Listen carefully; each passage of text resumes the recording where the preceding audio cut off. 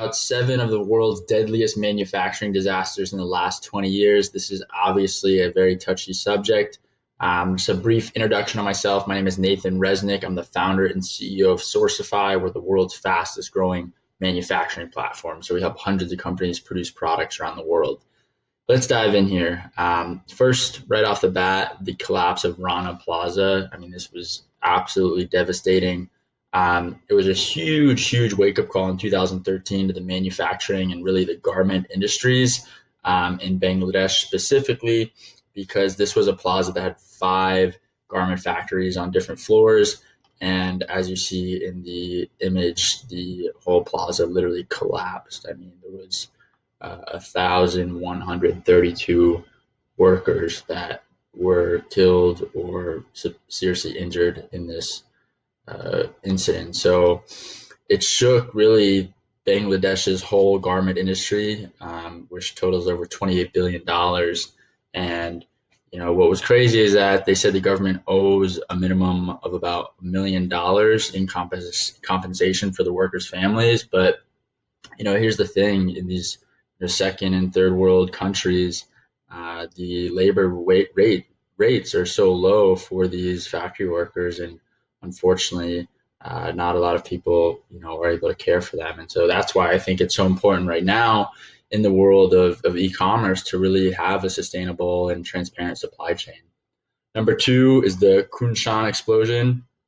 This is where a automotive factory blew up in China. It was a dust explosion in 2014, and about 146 workers were killed and over 114 were injured. I mean, this blew up basically the whole factory that was producing these automotive parts.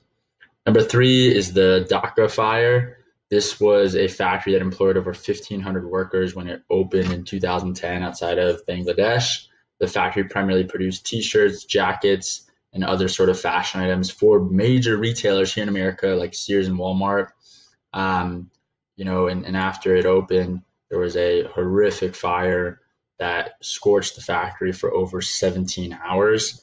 There was at least 111 people killed, and hundreds of workers were sent to hospitals for burn treatments. I mean, it was horrible. Pakistan factory fires. Pakistan had its worst industrial incident in 2012 when a fire tore through a textile factory complex in Karachi. More than 300 workers were killed, and this is partially because, for whatever reason, the windows were barred and exits were locked in a 4-story building. So it's devastating. Let's watch the video here real quick of the deceased fireworks disaster. As you can see, it's crazy. I mean, imagine being in that building when the factory is blowing up. Jeez, devastating.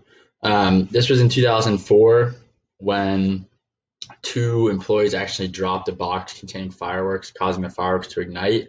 And by the time firefighters arrived on the scene, the blaze was just way too intense for them to, put it out. And so they exploded about 280 net tons of fireworks, which is crazy. 1 firefighter died, and there was over 2,000 people in the area that were vacated. It was crazy. Number 6 is the Glasgow factory explosion. This happened in 2004 when a petroleum gas ignited in a pipeline that caused a massive explosion and destroyed the Stockline Plastics factory in Scotland. So this was actually in Europe. Roughly 100 people worked in the 4-story building, which collapsed immediately. The blast killed 9 workers and injured 40. So fortunately, not as many people, died in this incident, but as you can see, it's devastating. Imagine being in that building working, and then boom, it just has this gas leak. It's crazy. Last but not least is the Cater toy factory.